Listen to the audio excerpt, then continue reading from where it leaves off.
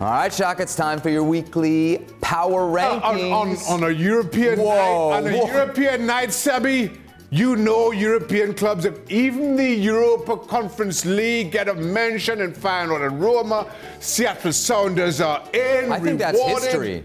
It is history. It is a big deal. I keep trying to tell you that. And at the end of the season, when leagues are won and everybody's losing, Bayern lose, PSG draw, you understand why. City lost. Yeah, but they're still top of their domestic league, and they lost to Real Madrid. That was a narrow loss. And my point being that everybody else is losing. Understandably, their leagues are won, so I had to give City a little bit of benefit of the doubt, given how they lost and who they lost to. I would also have Seattle a little higher. Really? Well, consider the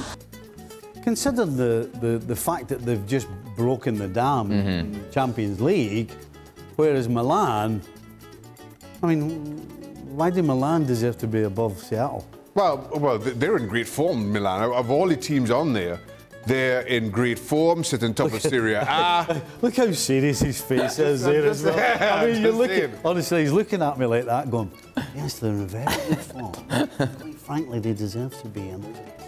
Yeah, right. What a lot of twaddle. Jules, Jules is still with us as well. You had a look at the top 10, the power rankings there. Seattle at 7, Rangers at 3. What are you focused on? I think it's terrible, of course, as always, pretty much every week. I mean, Ajax are there in 6. They've just lost the Dutch final. Sorry, I'm not really sure why they're there. They're not even in Europe, because usually when there's European games before, Shaka find it easy to say, okay, who won in Europe in the Champions League, the Europa League, and then he put them all, which he's done a bit today again.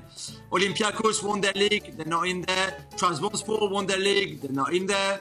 So I'm not really sure, but again, I'm sure he's going to tell us it's the data. It's all about the data and the computer. So you know. Tell you what, it sounds to me as though Jules wants to do the power rankings. Well, I think we should give him a chance. I have made that offer many a time, Stephen. I think we should give Jules a chance, if you ask me.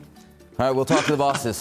Maybe next week it'll be Jules' Show me the power money. rankings. Show me the money. Yeah. We will. For 50 million, for 50 million net. Net, 50 million euros Get your heart net. out, Kylian.